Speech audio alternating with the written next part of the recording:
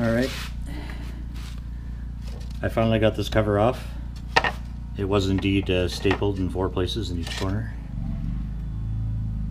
And I used a pry bar, and it came out pretty easily. Second one a little bit more of a fight, but yeah, still not bad. So now at least we can see the speaker that's in here. And it would appear to be made by Heiko, which is a German company.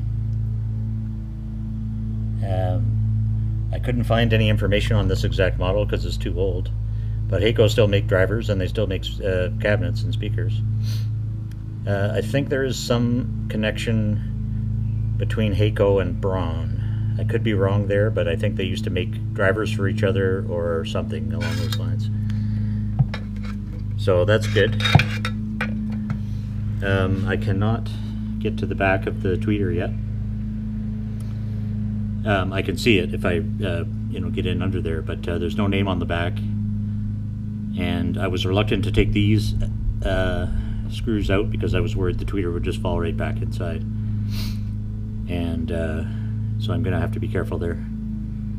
I don't actually have to take them out, I'm just curious as to who made them. These cabinets are wonderful, heavy, and I'm gonna. They're somewhat scuffed and whatnot, but I've already started to sand one of them and stain it.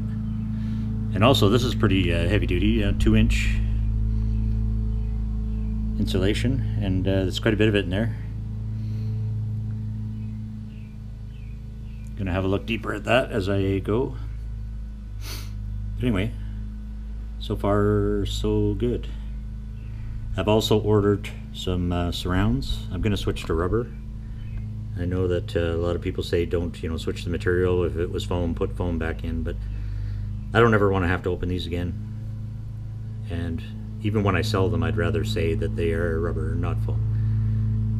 So on this set of speakers, I don't think that's going to change the performance all that much, and even if it does, how would I know? I didn't hear them beforehand.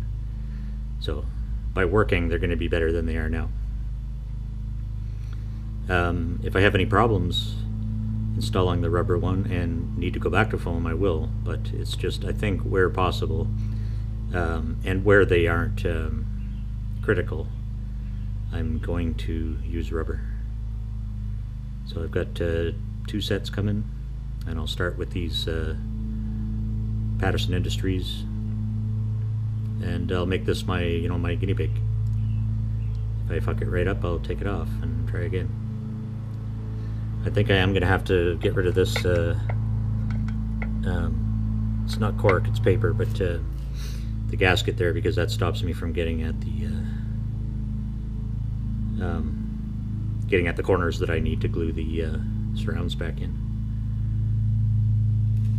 Anyway, yeah, I just finished scraping this one. I have a time lapse of that, but it might not be obvious what I was doing. I'm just trying to get down to the bare metal there. There's an awful lot of glue stuck on there, and it's coming along. I could probably glue it on the way it is now.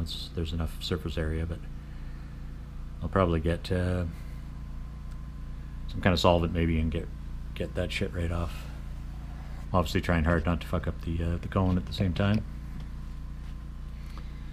So anyway, yeah, having fun with these, and I'll bring you all back as I make progress on them. Thanks, have fun, stay dirty, talk soon.